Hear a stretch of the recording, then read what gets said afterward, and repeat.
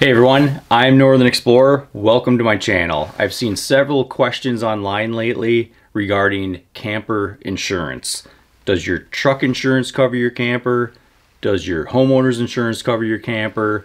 Do you need a specific insurance policy just for your camper? In today's video, I'm going to tell you all about the experience that I had with my insurance company regarding the two claims that I had on my previous four-wheel camper. Back in 2008, I purchased a Finch model four-wheel camper. From day one, I had insurance on this camper. I had the same insurance company that I had for my vehicle, so there was a little bit of a bundle discount in doing that. I had insurance for basically two main reasons. First of all, the credit union where I got the loan required me to have insurance on the camper. And second of all, I just thought it was a good idea to have insurance on it since it was like the fourth most expensive thing that I'd ever purchased in my life. So I had insurance on it because of that. And because I felt that it was a kind of a pricey item, I kept insurance on the camper even after I had paid off the loan. I had many years of use out of my camper with my insurance acting as nothing but peace of mind. But in 2016, that all changed when a giant branch fell onto my truck and my camper. An insurance adjuster was sent over to assess the damage, and they determined that the truck was a total loss. The camper, however, got away with just a small hole in the roof, and because of that, the camper was not deemed a loss. So the insurance company came up with a payout that they thought was going to cover the cost of the repairs.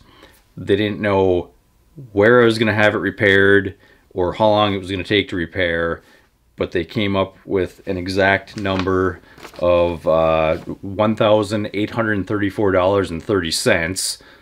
They determined was what it was going to cost to fix it. So their idea was I could bring it to any RV dealer in the area and they would fix it up no problem. And I knew that wasn't going to be the case because four-wheel campers are aluminum framed campers with an aluminum roof, whereas most campers that you see are wooden framed with rubber roofs. So I knew there wasn't any RV dealer around here that was going to be able to fix that. So not being the arguing type, I just kind of signed off on what they gave me. And I kind of went into research mode to figure out how much it would cost me to get this fixed the right way. So I called up Four Wheel Campers, the main headquarters in Woodland, California, and I asked them to give me a quote. Their quote for a new roof, they weren't going to repatch it, to give me a whole new roof was a little over $3,000. So right there I was in the hole right off the bat. In addition to that, they said they were going to need it for 3 weeks because the camper that I had was out of production. So they would have had to have basically built the roof from scratch. I don't think they had the jigs anymore or the pattern anymore by the sounds of it. So it was going to take them 3 weeks to build me a new roof. So I would have driven from Michigan out to California, taken time off of work to do that, gas, food, lodging all the way there, drop it off, gas, food, lodging all the way back, and then a week and a half later or so, turn around, drive all the way back out to California to pick up my camper. So I asked the guy at Four Wheel Campers, I said, instead of picking it up in 3 weeks, could I leave it there and pick it up when I head out west for my summer vacation? And he said there was no way that they could store my camper for that period of time. I don't really blame them for that. This was before they moved into their newer facility that has a lot more room, and I think even now they wouldn't be able to do that because they're so busy and so backlogged. They don't really have room to store people's campers.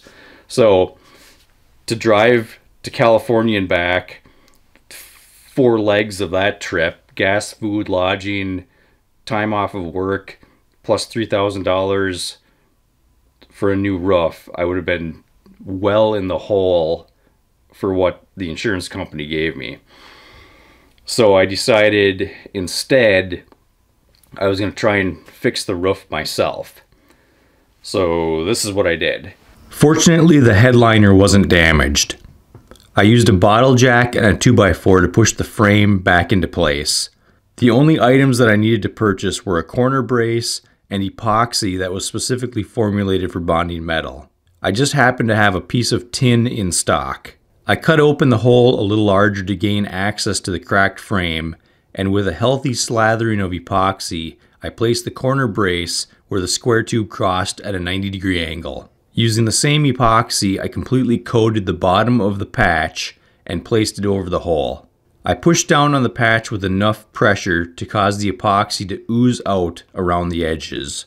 After the epoxy cured, I spray painted the patch to match the roof. So with the repair that I did to the roof myself, it only cost about 20 bucks, I think, to fix it, and it turned out really good.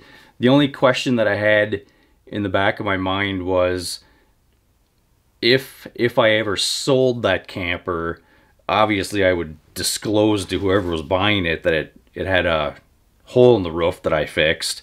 So I was thinking, would that depreciate the sale price by how much I saved with my insurance payout? Because obviously I came out ahead with what my insurance company paid me, but I think it probably would have depreciated the value of the camper somewhat if I had ever sold that camper. But I never sold the camper, and a couple years later I had my second incident in which I rolled off a road, and basically this time I totaled my truck and my camper.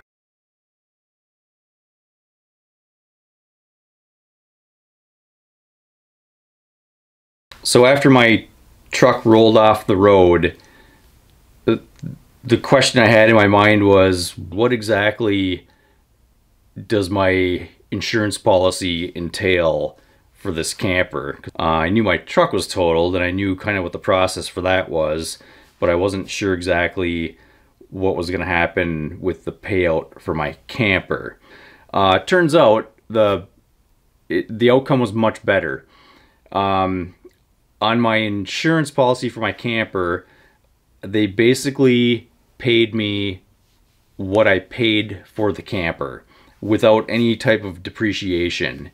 So in 2008, I paid right around $11,700 for my camper, and that's what the insurance company gave me.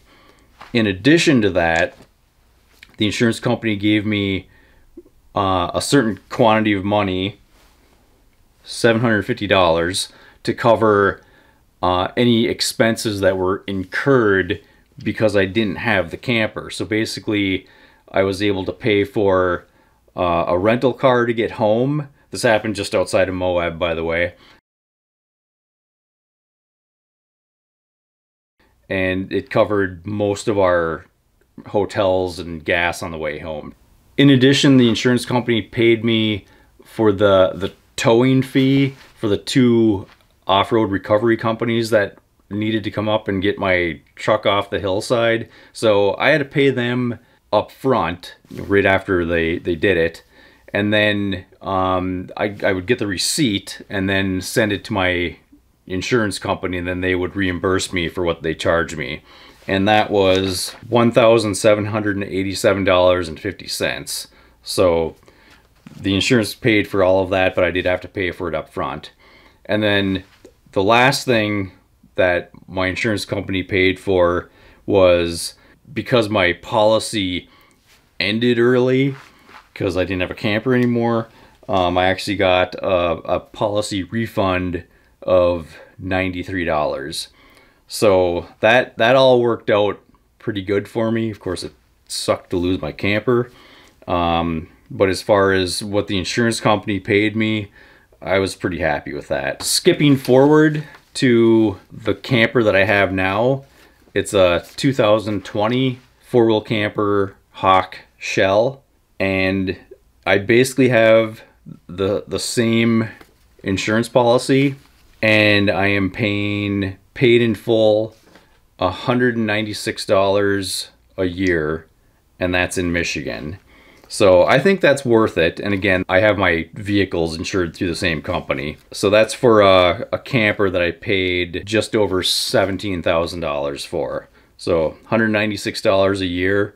I think that's a halfway decent deal. In conclusion, I personally wouldn't rely on my truck or homeowner's insurance to cover my camper. I feel much better having a specific insurance policy just for my camper. If you've had a truck camper insurance claim and would like to share your experience, please comment below. I would be especially interested to hear how things turned out if you filed a claim under your truck or homeowner's insurance policy. That's it for this one. Like and subscribe, and I'll catch you next time.